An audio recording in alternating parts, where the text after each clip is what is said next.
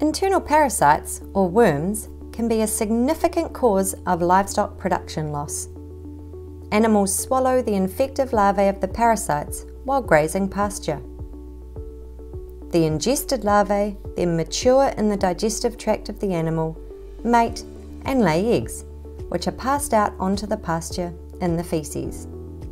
This is how the life cycle completes, with the eggs hatching into infective larvae and swimming up onto the leaves of the grass to be swallowed by more animals. One of the main tools farmers use to control these parasites are Anthelmintics, or drench. Drench is used to kill parasites in the digestive tract of the animals. There are many different drenches on the market with different active ingredients. Drench resistance is present when parasites that previously would have been killed survive a correctly applied dose of drench. These are called resistant parasites, and they pass their resistant genes onto their offspring, creating large populations of resistant parasites. As drench resistance is widespread, a fecal egg count reduction test is needed to help choose which drench will be effective on your farm. One of the most common causes of drench resistance is drenching too often. The more often animals are treated with drench, the more often resistant parasites are selected for. It is important to reduce the amount of unnecessary drenching of animals. You could be wasting money and causing the development of drench resistance. Maintaining refugia is one of the most important management strategies for maintaining susceptible populations of parasites on pasture and to reduce drench resistance. Refugia is the practice of leaving some parasites free from drench to increase the number of susceptible parasites on your pasture, which will continue to pass on susceptible genes to future generations of parasites. This leads to less risk or reversion of drench resistance. There are many ways refugia can be introduced onto a farming system. For example, not drenching your adult ewes. Mature ewes have developed a level of natural immunity to parasites, therefore do not benefit from drenching like younger stock. Another example of refugia is using integrated grazing between stock classes. For example, rotate undrenched ewes behind lambs to dilute the population of resistant parasites left behind by the lambs. Resistant parasites can also be brought in with stock arriving at your farm. Management for this should be included in your farm biosecurity plan. Ideally, you should know before you buy.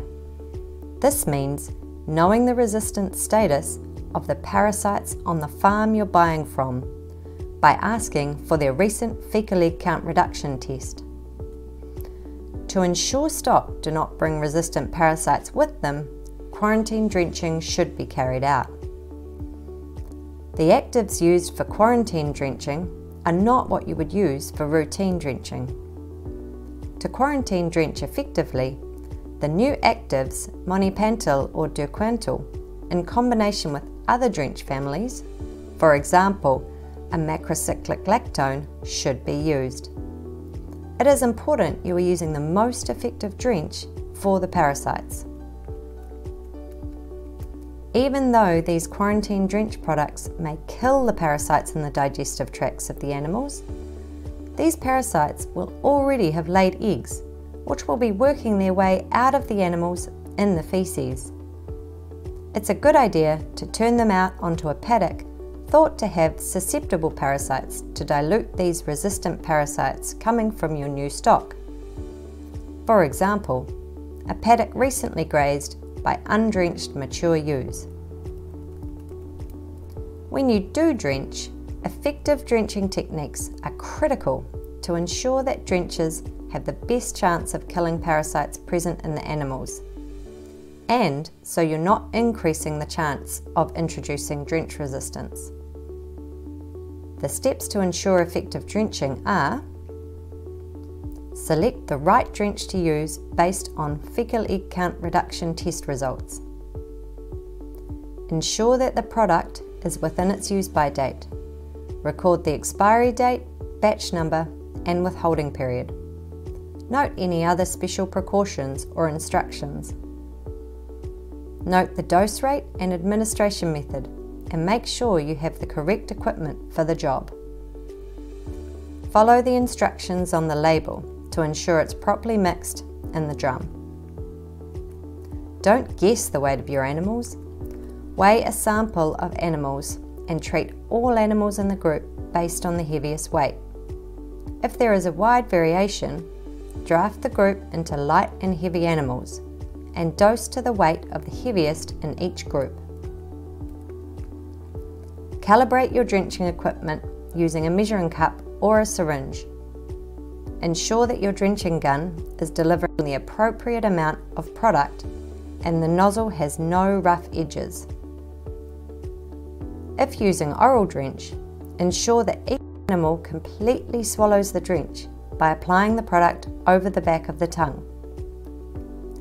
Test the efficacy of your drench product and drenching protocol by carrying out a fecal egg count test or a drench check 10 days after drenching.